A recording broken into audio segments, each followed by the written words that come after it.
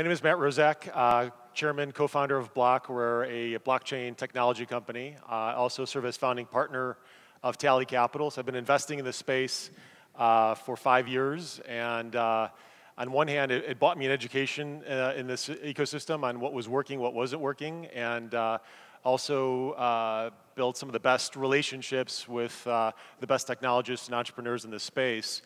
And I also serve as chairman of the Chamber of Digital Commerce, the largest trade association in this ecosystem, and kind of bridging the gap between this new tech frontier and regulators.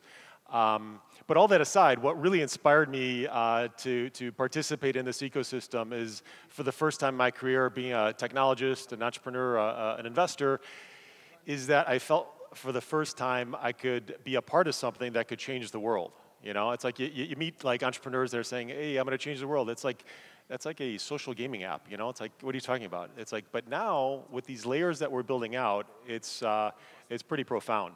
So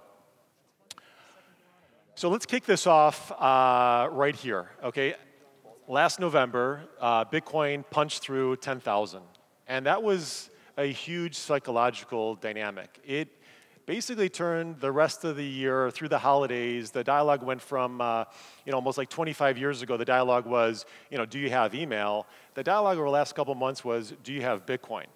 And outside of just like institutional investors, that started to happen at the Thanksgiving dinner table and all the way through today.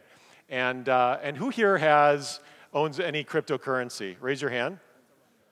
Okay. I can't even see. Who here bought it within the last 3 months? Never before. So new adopters. Awesome, awesome. Well, let's kind of take a step back and see like what is really happening here. What's the narrative that's being created in this ecosystem? And we all heard this old adage, money is power, and that was typically reserved for the few. And now with the advent of cryptocurrencies and blockchain tech, now money is technology. And so technology is becoming power, and it's becoming power for many. And we're seeing, and you could transpose money in terms of censorship, you could transpose money in terms of centralization, and all these different form factors are changing and they're becoming democratized. Other dynamic that I like to share is people are like, well, what the heck's a blockchain? When I think of blockchains, the mental model I have, it's a network. So think about a blockchain equals a network, a cooperative, digital cooperative where if you contribute, you get stuff back. And we know the power of networks. This is an infographic that many of us have seen where Uber has no cars, Facebook creates no content, and on and on. And here we have Bitcoin that has no central authority, has no branches, has no CEO, et cetera. And something is changing in the definition of what a network is. So all of this really started with Bitcoin. Satoshi Nakamoto issued a 16-page white paper in 2008, and it's no coincidence that happened after the collapse of Wall Street and the whole financial ecosystem. And that was a failure from the top down, right? And then since Bitcoin was invented and launched in 2009, we've seen innovation kind of raise and grow from the bottom up to where we are today. And that has inspired a lot. It's inspired a developer in real-life Satoshi that's walking among us in the form of Vitalik Buterin, who invented Ethereum, a global computing platform. And he actually tried to build what he wanted with Ethereum on Bitcoin, but wasn't able to actually do that, so he launched a new protocol, and we're seeing that theme play out more and more. And with Ethereum, that gave access to, over the last 18 months, entrepreneurs to do some crowdfunding with a standardized ERC20 token, and that's created this amazing, like, Cambrian explosion of innovation in finance. We've seen $4 billion of capital being raised with a couple hundred ICOs. And that is incredible.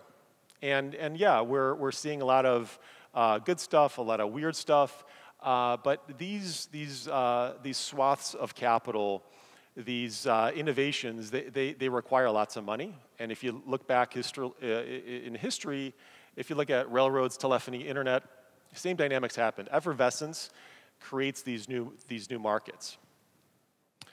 And so here's coinmarketcap.com. So if any of you guys are well rested, get lots of sleep, you probably don't know what this is. So this is a top 50 website. It's kind of, I guess, surpassed the Wall Street Journal from a traffic standpoint. And it's got a, $500 billion plus. It's gone through a bit of a roller coaster recently. $500 billion plus market value on about 1,400, 1,500 line items that are listed here. And we're still at the beginning. You guys are in the right room at the right time.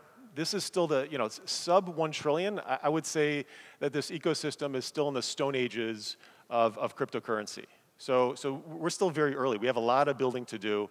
But having this kind of a representation of a, 500, 600, almost $1 trillion market cap, a year ago today, the market cap was about 16 billion. So that sounds effervescent and kind of heady. At the same time, the blockchain utility, the throughput, utilization, and kind of usage of blockchains is still relatively low. It's relatively ho-hum. Depending on what statistic you want to believe, it's less than 10%. So we've got a lot of work to do, not only on the tech, but also on the adoption. The other thing that's remarkable in this space is that generally these cryptocurrencies are pretty liquid. And that's different than like the penny stock dynamics or some of the other ways in which innovation was financed historically. And so the tokenization of things is upon us. We're going to see, well beyond money, every layer of the internet be looked upon and decentralized. My dear friend David Johnson has this great quote: "If it can be decentralized, it will be decentralized." And so look at Amazon Web Services. They're twice as large as Google, IBM, and Microsoft's public cloud, and they kind of are the 500-pound gorilla in this space. Imagine a decentralized web services and kind of extrapolate every layer of Amazon between network and compute, storage, database, et cetera. And we have new players that are coming in, raising money, innovating. Orchid is a great project that's just announced about a month or two ago. And each of these is trying to extrapolate that particular layer of Amazon Web Services. And it's still in the infrastructure phase. Pretty soon we'll get suites, and pretty soon we'll get more comprehensive stacks out the other end. Identity. This is civic. Who here feels like they own their own identity? It's like going to Target and buying laundry detergent and giving a credit card, or then you got to give your driver's license and whatever. That the cashier has way too much information. They know my address and that I'm a Sagittarius and like all this stuff that is like, overkill. But if you had your own digital identity and a partitioned identity stack where you would have, my money is green, it doesn't matter, pay the cashier. If you go apply for a job, go to the hospital, apply for a mortgage, et cetera, each layer has different data, different provisions, and different rights. And so Civic's got a great initial kick and kernel that's going to drive a lot of that. And then traditional assets are going to get tokenized. We're seeing early signs of this in even equity and securities. So T0 is building a platform for the trading of this, compliant, regulated, et cetera. Polymath is creating a platform to tokenize equity, securities, equity tokens. And for the last 12 months, that was kind of like the asbestos. People did not want to touch that. They wanted utility tokens. But we're going to see equity tokens get into focus, done compliantly, registered, et cetera. And we'll see another kick of innovation in that space. So who wants a Kardashian coin? Anybody? I mean, it's ridiculous on one side, but on the other side, think about if you could create a token that's, there's a lot of affinity in likes and Instagram, social dynamics, and if you could harness that value and create a provably scarce token supply for a particular brand, a particular tribe, an artist, et cetera, those affinity points turn into currency, turn into economies. So if we all here had, each one Kardashian coin, or I'm from Chicago Bulls coin, and that was the entire supply. So if like L'Oreal wanted to talk to the Kardashian ecosystem, they would have to buy some of the tokens, create a market for that, and then they would incentivize us on certain behaviors to buy L'Oreal products. So it's on one hand kind of sounds weird and silly, but on the other hand, as you focus in on it and you harness some of those ecosystems, it gets pretty exciting. It's like, what would be the value of an Elvis coin today? It's like, well, Dogecoin is a billion. That's got a tribe and a kind of ecosystem around it. And so I think we're going to see more and more of these attempts. Some may fail, some may be terrible, and others will punch through and create real economies. Space. So Space Chain is we just raised $100 million, launched last week. We are putting satellites in outer space to create a non-terrestrial AWS, a software layer that's not on planet Earth. And that's really interesting from a data storage, privacy, security standpoint. And quite frankly, I think it's also going to inspire people to innovate and build stuff in outer space. It's a really cool dynamic. So we talk about Bitcoin. What is Bitcoin? Well, it's starting to turn into a store of value. It's getting codified into this really secure, tight protocol with not a lot of innovation. A lot of innovation will happen on top of it. But what if, with all that hash power, with all that security, you can leverage that further and create security as a service for other blockchains? So my sense is, there is a future where Bitcoin is this security root, this security anchor for lots of other blockchains. There's a lot of hash power, a lot of security there. So what if you're able to build connective tissue to your blockchain and make it as secure as Bitcoin? What would that do to the market cap of that chain that can't really get that same security model? So Bloq is solving that component, and you're going to be hearing more and more about that later on in this quarter. Metronome. So Bloq, my company, we are launching a new foundational cryptocurrency in February. So why would anybody build a new crypto today? There's plenty of cryptos out there. We just saw 1,400. This ecosystem is not a static picture. It is a movie. It continues. The innovation continues. And so if you have a blank sheet of paper and you're saying, hey, I want to build a new cryptocurrency with the best tech, the best token economics, and some of the best thinking available. And so my co-founder, Jeff Garzik, who was a Bitcoin Core developer, is on the board of Linux, just fantastic entrepreneur and technologist, designed Metronome. And it's got three really key takeaways. One is it's cross-chain. It's portable. So you go. It's launched on Ethereum, and then it can move from any EVM. So you go to Ethereum Classic and Quantum, et cetera. And that portability is new and different. Our white paper is not called a white paper. It's called an owner's manual. And this is the closest proximity you could have to your crypto, whereby don't think about the rail. Think about, you could move your boxcar into other rails. And that's new. That's an innovation. Two is the token economics. So we have, at launch, 10 million tokens, and then every day there's 2 tokens a minute. So 2880 a day are getting sold in an auction. And so that creates an interesting mintage curve. And lastly, what I really like is, so what happens with the proceeds that are raised in this? Does it go into some weird foundation? Does it go to Bloq? Neither are the case. It goes into a smart contract. So all those proceeds go to the smart contract and provides liquidity and price support to the Metronome ecosystem, which is very new and novel. And so it kind of funds this when you design a new crypto, you think about what are the catalysts to create a flywheel. And so I'm really excited about Metronome. You'll be hearing more about it in the coming weeks. And so a new asset class has been born underneath our feet. These are carnival tickets, right? It's like I try to explain to my brother, sister, neighbor about like what are these tokens, and then the best example I could find is like it's a carnival ticket, and they're like, seriously? And I'm like, well, think about it. When you go to Carnival and you got to buy, and this is a silly example, but it's a good one, and you want to buy cotton candy, go on the merry-go-round, et cetera, well, you can't actually use cash. You have to use a ticket in that ecosystem, and it's captive. And so it's a different way of thinking about it, and obviously they're provably scarce. There's not reams of this, and that creates a market and an economy in that particular network.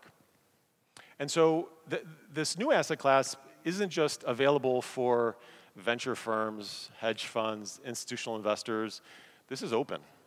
That's the other thing that's really cool about this. There's no like, do you need to ask for permission, so to speak? Exchanges are upping their game in terms of AML and KYC and upping the compliance, which is great. But generally, you don't need to ask. You don't need to be somebody or know somebody. You have democratized access to this new asset class that's being built underneath our feet. It's pretty exciting.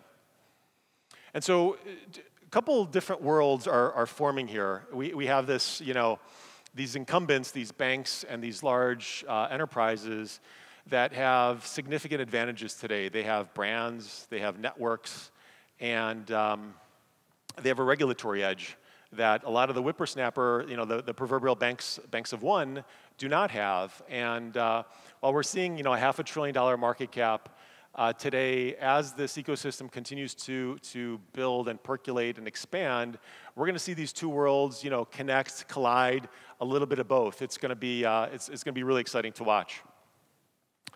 But there will be bumps in the road, right? I mean, we've seen some of this. Regulation is of consequence. The days of just do it and see what happens.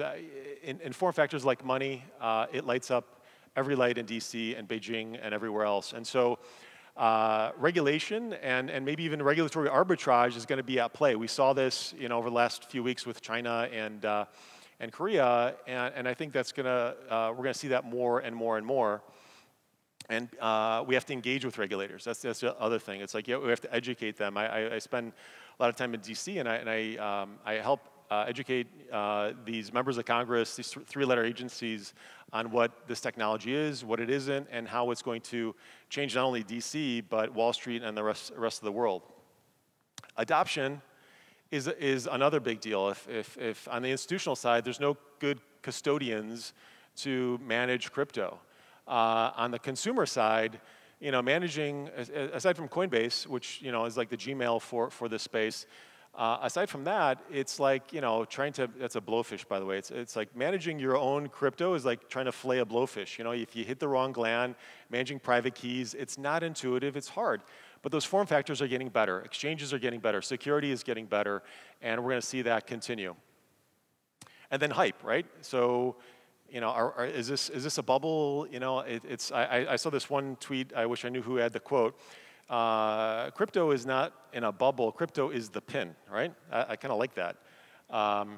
But the hype is kind of interesting because I remember in the .com days, the early internet days, people were really excited about putting women's shoes and pet food and like office supplies online. That was like a big deal. Here, we're talking about money, identity, and new layers of the internet. And so the hype, I think, is just part of the equation. I think we're going to see booms and busts, but we're still in the early days of this space. And so, again, we're in a new technology frontier. The tokenization of things is upon us. Again, you're in the right room at the right time. I would suggest you guys engage, educate, and participate. So thank you.